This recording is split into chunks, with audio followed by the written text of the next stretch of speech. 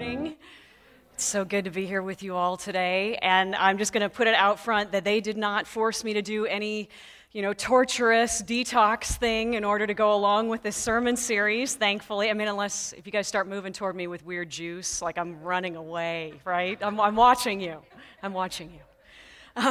So Pastor Chris has been in a weird sensory deprivation chamber. He was floating around in there a couple weeks ago, and then he had to do a couple shots of wheatgrass. And so, yeah, I think I'm getting spared from all of that, right? Right? I know, right? Yeah, because my level of detox would probably be like moving into the woods. But the problem with that is that I don't have any of the gear, as probably Mr. Bainey knows. When Zachary was in Scouts with this troop, we went to REI and bought all kinds of new stuff because we have never been a camping family. But we learned a lot, and it was wonderful. It was an amazing experience for him, and we absolutely credit so much of his current success to what he learned in Scouting. So we're so excited to be partnering with you all. Today, we are going to look at the idea of rest, and our text, of course, is still Isaiah 30, verse 15, which I think you've seen here. It says, "For thus says the Lord God, the Holy One of Israel, in returning and in rest you shall be saved. In quietness and in trust shall be your strength, but you were unwilling." Those four words that we are kind of looking at over these next weeks, returning, rest, quietness, trust, all of those concepts work together. I hope that we can not think of them as four things that we need to do, but four things that are part of experiencing God fully and in the rich and abundant life that He has for each one of us, that we would experience returning, as Pastor Chris preached a few weeks ago, about repentance. That's about turning away from sin, turning away from living independently from God and embracing a life of dependence upon Him. And today we're going to talk about rest in a little bit, but in this passage that Isaiah has given to us, to be saved, of course, means everything that you think that it means, in that it is to be delivered from sin, it is to be transferred from the kingdom of darkness into the kingdom of the Son of the love of God, but also it offers a life lived in a broad and spacious place. One of the commentators I read said that it's opulent. It's a life of beauty and fullness and richness. And I was just thinking about that. What would that be like to live in a broad place where you can breathe freely, where we can just sort of inhale and exhale and be at peace in the midst of the chaos of the world that we are surely all still kind of dealing with. And so I hope today that we can look at what the Word says about that type of life, to be grounded in our hearts in peace. In the New Testament language, to be saved, of course, is to be in Christ. The Apostle Paul loved that phrase, in Christ. If you are in Christ, you have received Him as your Savior. You have allowed the blood of His cross to be applied to your life, that there is redemption for us through the cross of Christ. Certainly, that's what that means. But as we think about rest, how should we understand this in the light of being in Christ? So if you want to use your electronic device or your hard copy Bible, whatever you've got, your scroll, whatever you brought today, turn to Matthew 11. We're going to be in Matthew chapter 11 today, if you would like to. We're going to launch from verse 28, but I just wanted to set this up in the context a little bit. This is an interesting moment, and I've always really loved that this first part of chapter 11 in Matthew is here, because it's an interesting moment to me, where John the Baptist is in prison. And of course, we know that he was the forerunner of Christ, and he was the one that had the amazing responsibility to proclaim that the Lamb had come, the Messiah is here, it's Him. And then John goes to prison, and things don't really pan out the way that he thought they were going to. Expectations were probably not being met, particularly at that moment. And so he sends some of his disciples to Jesus, and they're supposed to ask Jesus, are you the one, or is there somebody else? Are we waiting for someone else, or is it you? And Jesus reminds him, and I think this is so salient to our point today, Jesus reminds him to go back and tell John what you have seen and heard. Tell John what I say and what I do. And that should be the indicator to him of who he is, because Jesus is absolutely about claiming messiahship in this case. He's underscoring in this passage the need for humility and the fact that when things are revealed to us, it's because we're coming to it with a humble heart, with an open heart to him. And that if I'm going to be self-reliant and think that I've got all the answers, I'm just not going to see and know the things that I need to see and know in order to navigate this life. And Jesus, too, speaks about the relationship, that he has with the Father. And in this passage that we're going to look at, he's going to offer himself as the source of rest. So if you care to stand or are able to stand, feel welcome to. And we'll read the word together this morning. Matthew chapter 11, verse 28. That's kind of a lot of the things that have been going on before Jesus gives this beautiful message to the disciples. Matthew chapter 11, verse 28. Come to me, all who labor and are heavy laden, and I will give you rest. Take my yoke upon you and learn from me, for I am gentle and lowly in heart, and you will find rest for your souls. For my yoke is easy, and my burden is light. Chapter 12. At that time, Jesus went through the grain fields on the Sabbath, and his disciples were hungry, and they began to pluck heads of grain to eat. But when the Pharisees saw it, they said to him, Look, your disciples are doing what is not lawful on the Sabbath. And he said to them, Have you not read what David did when he was hungry, and those who were with him, how he entered the house of God and ate the bread of the presence, which was not lawful for him to eat, nor those who were with him, but only for the priests? Or have you not read in the law how on the Sabbath the priests in the temple profane the Sabbath and are guiltless? I tell you, something greater than the temple is here. And if you had known what this means, I desire mercy and not sacrifice, you would have not condemned the guiltless. For the Son of Man is the Lord of the Sabbath. Let's pray. Lord, we love you today. God, we give you all the glory and the praise, Father, and I pray you'd help us to focus our hearts and our minds upon you, Lord, because you are the only one worthy. You are the only one, Father, who should capture our attention. And so, Father, help us today to focus in on your word and to hear your Spirit speak in our hearts. I thank you for the rest that you offer us in your presence today. Thank you for the rest that you offer us in your presence today. In the wonderful name of Jesus, amen. Amen. Thank you. Please feel welcome to be seated. So, usually, you know how it goes. I get up here and I overshare too much about myself. So today's no different. So I'm going to tell you something you might not know about me is that I really enjoy sleeping a lot. Like, I am a sleep enthusiast. Like Pastor Christine, I think, might be possibly of a similar mindset with me. And in fact, she gave me something when was it? A little while ago, maybe a couple years ago.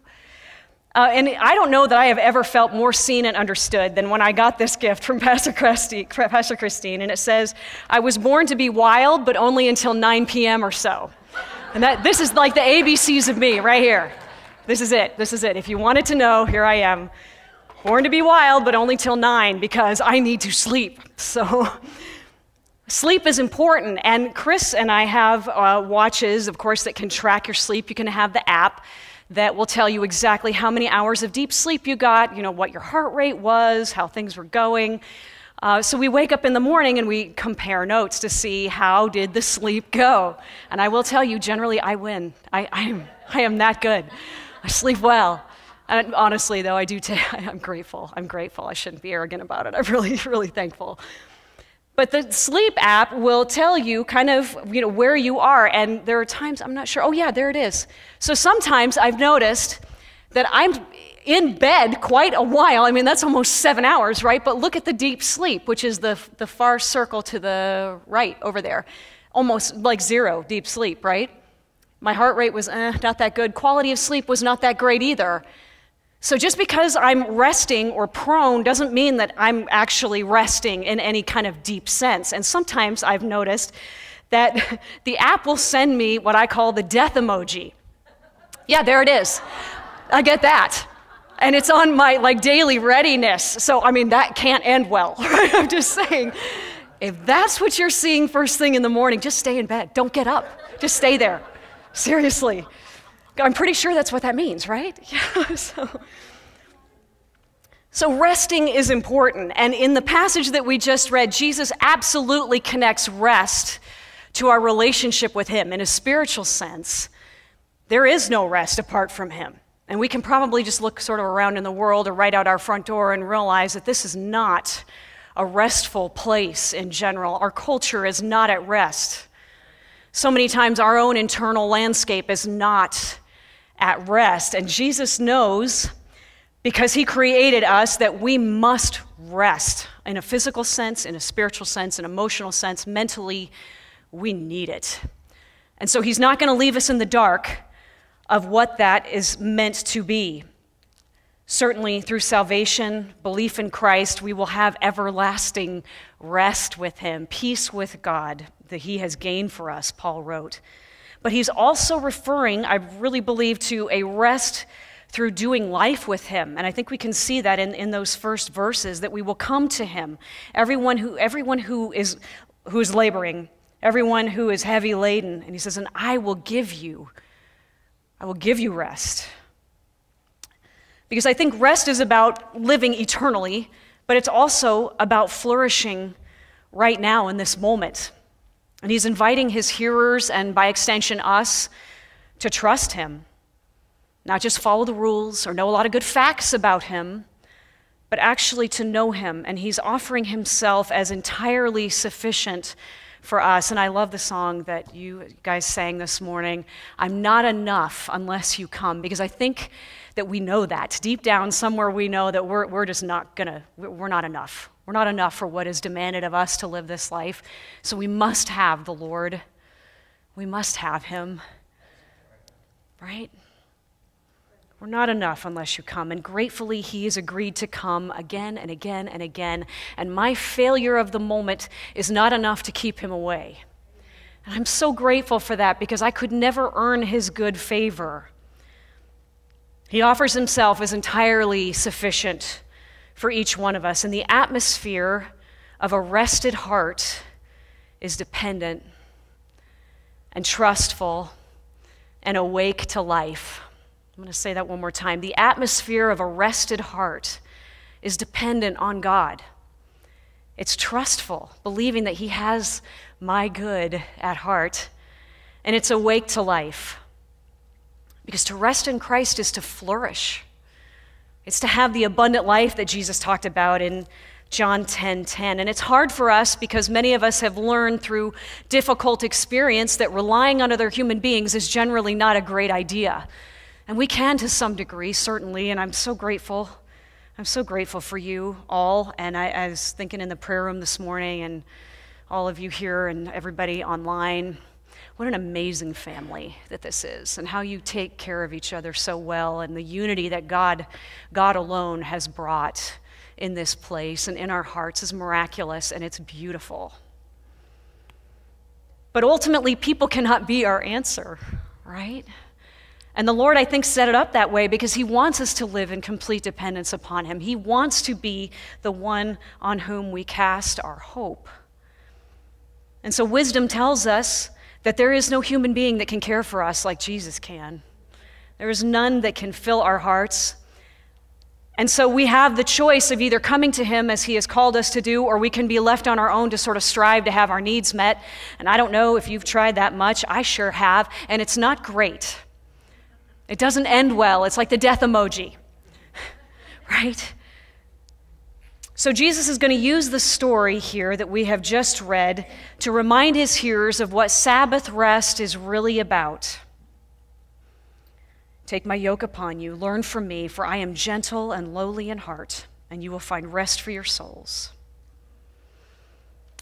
In the passage that we read into in Matthew 12, Jesus is telling the story, reminding the hearers and the Pharisees, who were all bent out of shape because the disciples were grabbing grain as they're wandering through the fields, and they probably were hungry.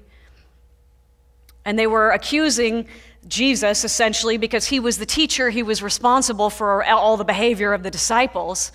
And they said, look at what they're doing. They're breaking the Sabbath law, and that's a problem. And Jesus says, "But did you read what David did when he was hungry and when he went into the house of God and ate the bread of the presence?" So this bread was 12 loaves that would sit in the presence of God in the holy place. And every Sabbath, the priests would eat the bread that had been there for the week. Apparently it lasted and it was all right. So they would eat that. And then they would replace it with hot bread every Sabbath. Like, how great is that, right? If I had thought quickly enough, I would have had like a bread maker. Remember when you did that and like the whole sanctuary was filled with hot bread? But that's just, the smell of that is like, yes. So the Lord had, by his divine decision, to have bread sitting in his presence, 12 loaves to represent the 12 tribes of Israel. And the law said that the priests were the only ones who were allowed to eat this bread. That was not lawful for anyone else to do. But part of their priestly duties was to eat it in the holy place after they were replacing it with the new bread. And the sense, of course, was that the priests were the representative of the people before God.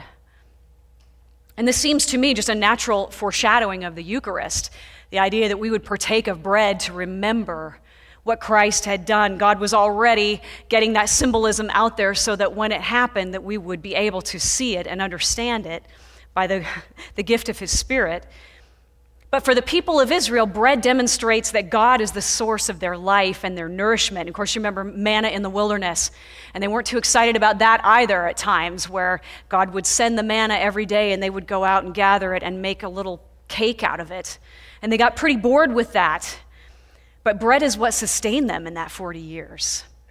Wandering through that great and terrible desert, God gave them food, God gave them water, everything that they needed for them to live and to flourish. But bread is a profound symbol of the Christ, of the Messiah in the Old Testament as well. Those two things would have been linked together in the Jewish mindset. And in fact, they were expecting the Messiah to produce bread.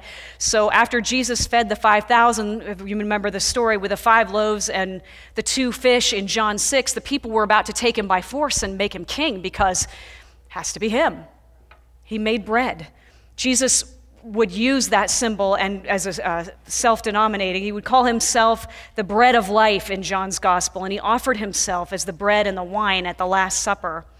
"This is my body. This is my blood," he told the disciples in the inauguration of the new covenant. Frederick Buechner wrote this about the bread and the wine. It's a foreshadowing of great hope and the bringing forth of a deep mystery. Frail, as Jesus knows the disciples to be, yet he feeds them with himself. The bread is his flesh and the wine is his blood, and they are all of him, including Judas, to eat it and to drink him down. And I love this line, they are to take his life into themselves and to come alive with it. The sense that Christ is the source of our nourishment, and we are reminded of that every single time that we partake of communion together. Not to go back in our minds to some dim past, but to allow the act of recalling Christ to be in this immediate present, to remember that he is here with us as surely as when he walked the earth. And if we're in Christ, we have the Holy Spirit within us, and he is with us to remind us of the words of Christ. John 6:35, Jesus said, "I am the bread of life. Whoever comes to me shall not hunger, and whoever believes in me shall never thirst." And later in that chapter at verse 57, he says, "As the living Father sent me, I live because I live because of the Father. So whoever feeds on me, he also will live because of me." And the Pharisees had gotten things a bit backwards in this case, and the Sabbath for them had become about rule following and doing what was prescribed and religious ritual, instead of being about God and people, enjoying fellowship together. And I have loved some of the things that we've been learning and doing in spiritual formation here at our church, and learning about the disciplines, centering prayer and certainly fasting and things that we have done before breath prayer and certainly the Eucharist, and the things that we do to remind us of who Jesus is to us And there's so much beauty in so much of the ritual and the things that we can enjoy in the church, but it must always lead to Christ. And when Jesus uses the word something greater than the temple is here, he's talking about himself. That everything to do with temple worship pointed to him. That the redemption through his blood, all the symbolism and the beautiful things that we read in the Exodus and Leviticus passages of what the wilderness tabernacle was like and Solomon's temple, all of that was to point to Jesus.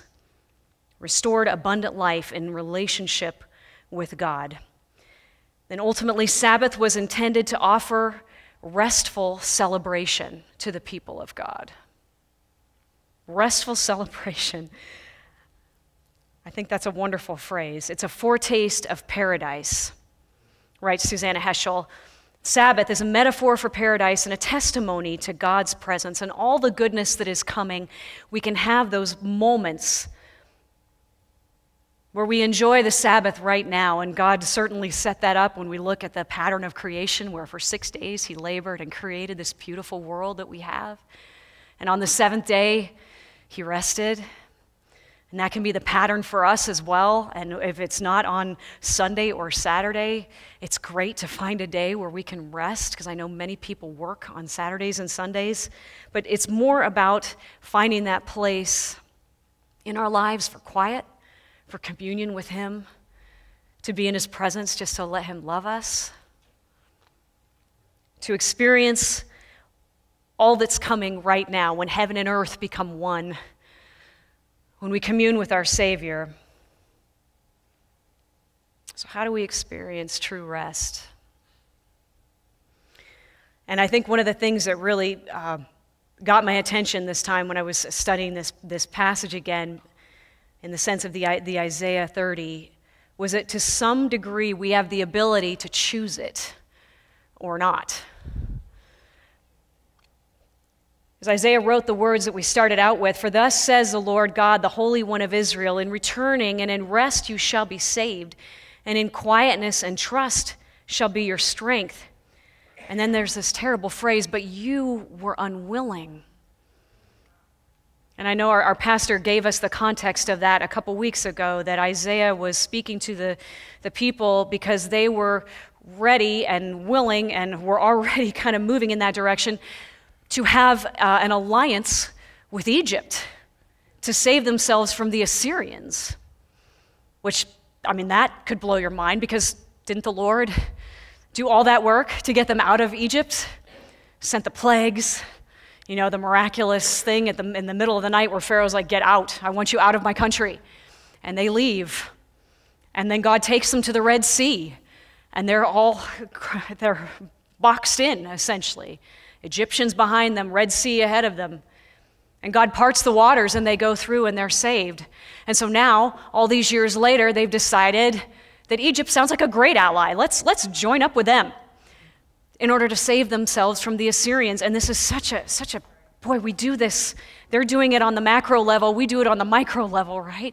Where I'm just not sure, God, that you're going to work this out for me the way that I want you to, or the way that's going to, protect me. So I think I'm going to make my own alliances. And I'm speaking to myself. Believe me, I have done this so many times, where I have tried to find sources of trust in other places besides the Lord. And I've noticed this about myself, that I often want certainty, and I want control, and especially when things get difficult. I want to know, and I want to control it. And so often, and I was thinking about this, when I find my mind racing with these obsessive thinking patterns, I'm sure I'm not alone, please, don't let me be alone, right? Thank you. I realized at one point, all of a sudden, that it's my trust issue, that I am going to think this out 50,000 times because I'm just not sure that God's seen all the angles, and that maybe I'll see something and this is ridiculous, right? I mean, I would never say this out loud, except here in public in front of all of you, that because I don't trust him, I'm going to try to work it out on my own, and I'm going to allow all these thoughts, like gerbil mind, monkey mind, I think it's called sometimes. Either one, it works. Where it's just chaotic in there. And learning how, and I really believe that learning how to step into the flow of those thoughts and all the stories that I attach to those thoughts that make it harder and harder to pull it back, that is what the Lord was talking about through the Apostle Paul when he said that we take every thought captive. We step into the flow and we say, no, I am not going to continue with that mode of thinking. I'm going to remember that God is good and that God has told me that he is the source of my hope and my trust and that I can rely on him for life, for abundance, for all the goodness that he has for me. And are things hard now? Yes. Do I not see a way out? Right, I don't. But I'm going to trust that God is good. Trust that God is good, right? Thank you, Lord. You are good, Lord. He's working on our behalf. So how do we demonstrate the willingness to embrace rest? And I think Jesus laid it out for us very directly. He says, come to me. Come to me. And he has certainly pursued every single one of us, but he's not going to force us to interact with him. He draws us kindly, and he desires for us to come. So we acknowledge that God will provide for us without our striving. And we've talked about how this rest will save us, that we have repented, we've returned away from sin. And in rest, we're choosing to trust Christ for salvation and for a life of flourishing right now. Matthew 12, 7 and 8, and Jesus speaking to the Pharisees, he says, had you known what this means, I desire mercy and not sacrifice, you would not have condemned the guiltless. The Son of Man is Lord of the Sabbath. And Jesus is referring to the words of Hosea there, Hosea 6:6, where the Lord is saying, I want steadfast love more than I want you to haul the oxen into my temple. I'm much more concerned about your hearts and our relationship together more than the things that you're doing. The Sabbath points to Christ. If he is the Lord of the Sabbath, he desires to fellowship with us in the Sabbath. We can be with him.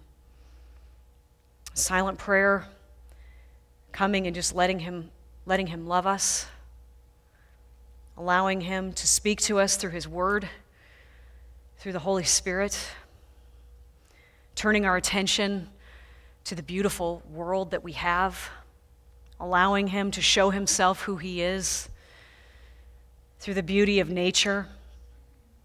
Every morning, just waking up, just saying, Lord, I'm just going to give you my simple, loving attention today. I just want to turn my eyes to you. And all the times when I get distracted and look away, Lord, just draw my heart back. Help me to continue to refocus. And I used to feel so guilty about that I would start the day with, Lord, okay, I want to give you my full attention. And then life would happen, and I would get scattered, and I would feel so badly coming, oh, Lord, I'm sorry. I turned my heart away. But what I really believe is that those times, every time that I come back again and again and again, it's the opportunity to receive the welcome of God again and again and again. And that he is never frustrated with me for losing focus or being distracted. He knows what it's like to be us. He knows what it's like to be us. And he understands what it feels like to trust him. But he asks for it anyway, because he knows that he is ultimately and completely and eternally, forever trustworthy.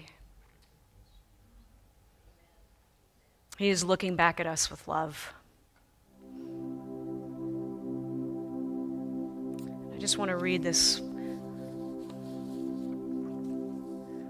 one other closing thought by Jim Gordon today. A life of faith isn't a life immune to the hard knocks of life. We all bear the consequences of our humanity. We experience suffering and illness in ourselves and in those we love. And there are bereavements and losses, and we have times of mental ill health or difficult work or family circumstances, all these things we know. In the midst of all of life's realities, the Lord offers us himself. And Sabbath moments of the soul, those brief glimpses that we have of unexpected wonder, unlooked for surprise, the times when we're ambushed by beauty. The words of Jesus, consider the lilies, look at the birds. We can learn to look for joy as we seek his face, as we pay attention to what's going on around Christ, as we hold life carefully as the precious gift that it is. And we can learn to notice when God is nudging us awake to blessing, to his presence right here with us in this moment. As we go out these doors, he is with us. That is where we find rest. That is where we find peace, is in the presence of God, and we never have to leave it. We never have to be without it. And every time we wander or feel distracted or feel chaotic or fragmented in our hearts, he's welcoming us back. And he's smiling, drawing us to his presence. Let's pray. Thank you, Lord. Thank you, Lord. Jesus, one of the amazing prophecies about you is that you are the Prince of Peace. And I need it. I need peace, Lord. I think probably I'm not alone here today, that we all need it. And Lord, I think one of the ways that we experience your peace, Lord, is by letting you reign. The fact that you are the Prince of Peace means that you are the reigning one of peace. And so, Lord, as I allow my heart more and more and more to be surrendered to your Lordship, that I will experience more of your peace. So I allow myself to trust in you. So I allow myself, Lord, to be more and more dependent upon you and on your word and on your spirit, Lord. That you would fill my heart with your peace, because everywhere you reign, Lord, there is peace. And so reign in me, reign in us, Lord. I just thank you for my brothers and sisters today, and I'm so grateful to be in this moment with them, and just pray, God, that everything that you know that is going on in every heart, in every life here, all the thoughts that are going through all the minds here, Lord, that your peace would reign. We would breathe your presence in, Lord. Deep breath. You are sufficient. You are everything that we need. Thank you, Jesus. Thank you.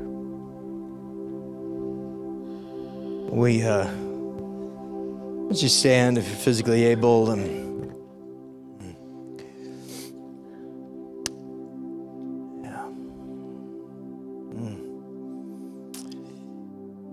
It still always comes back to Jesus.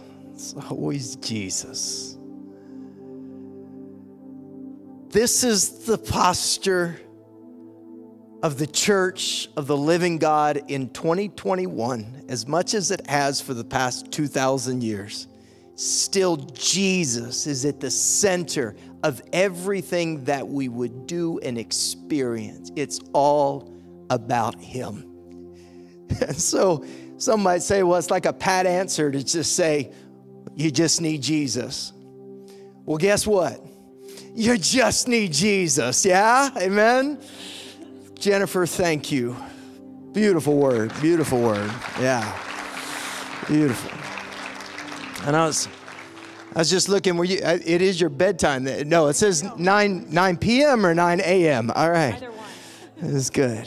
May we be encouraged today. And again, please, folks, let's step in deeper. I like that. I like the little icon there. Is deep rest, right? Deep sleep. So Jesus, that's the space, right?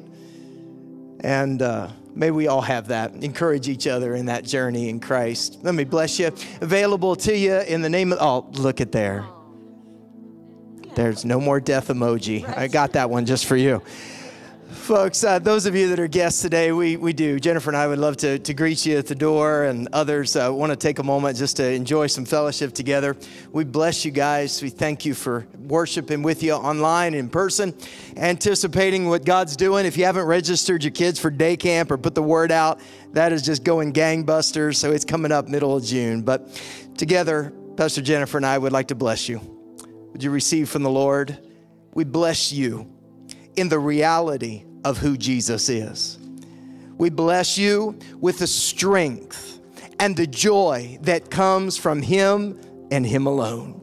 I bless you, we bless you in the perfect rest who is Jesus, the Lord of the Sabbath. To Him be all the glory and honor in His church forever and ever. And all of you shouted, amen and amen. Come on, bless the Lord one more time. Give you thanks. We love you guys.